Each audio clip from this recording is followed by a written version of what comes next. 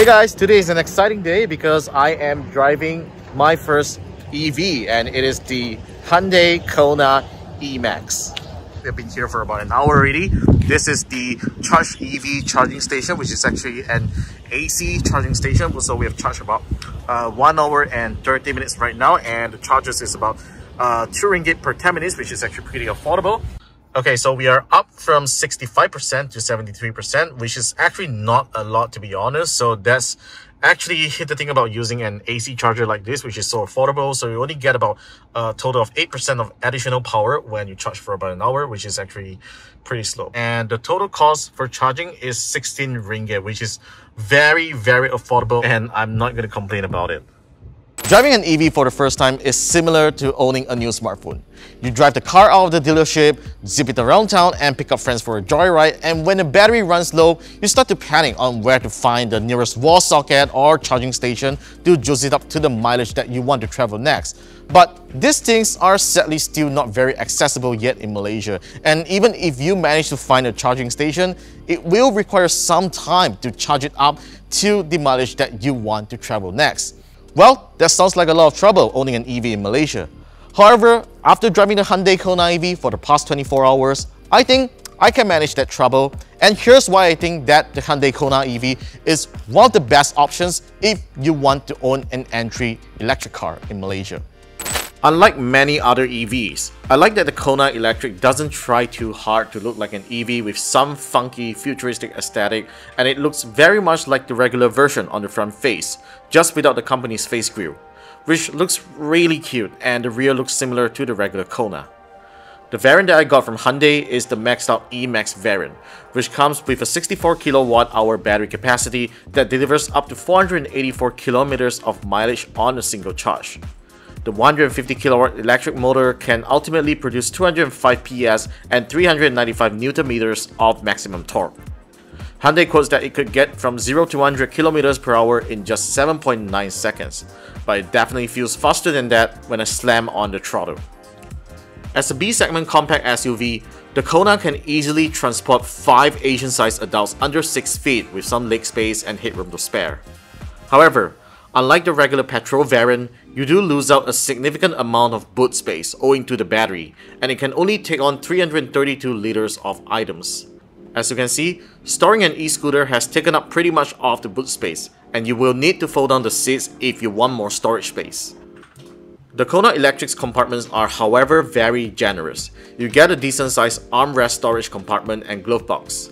There's 2 cup holders on the center console, and you can place more things below it, which is overall a very thoughtful design. The Kona Electric features the very same 8-inch infotainment system as the petrol variant that supports wireless Apple CarPlay and Android Auto. It is paired with a decent 6-speaker system that produces detailed audio and wide soundstage. I encountered no issues and have been very impressed with its smooth UI. Compared to the regular Kona's head unit, this one gets an additional EV app that gives very insightful information of how the car consumes the battery, the estimated distance per full charge based on the driving patterns, and a history of eco-driving. I really love the heads-up display that keeps me focused on the road. It shows driving speed, blind spot and lane departure warnings, and music information.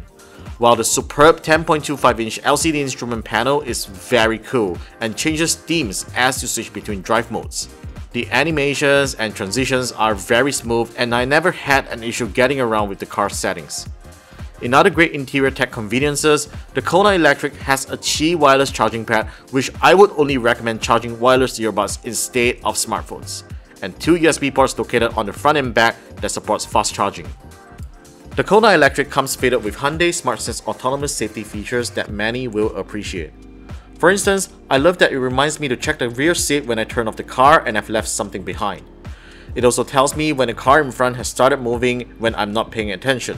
And it has a really smart cruise control feature that works together with the lane follow assist feature that kind of makes it drive on its own.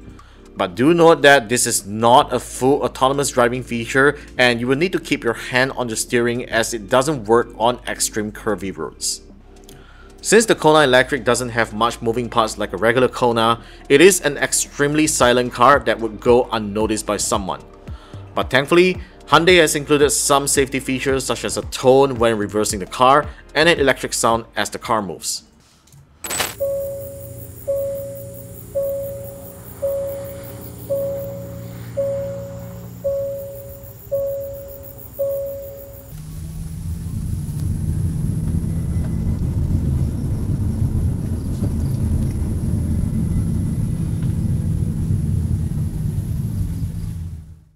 Compared to a regular petrol automobile, the Kona Electric is one zippy animal, and every time I accelerate, I feel that surge of power coming into the drive, and it's such a joy to not hear a roaring engine revving up to reach to your desired speed.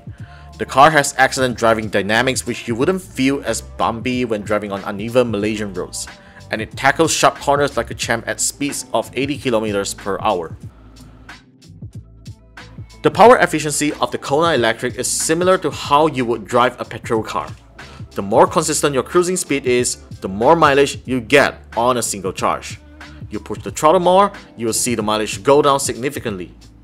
One benefit over regular cars is that it has regenerative braking that can offer some additional juice when you slow down the car or going down the hill, which is very useful if you are always stuck in a traffic jam, as it consumes very little power when it remains stationary.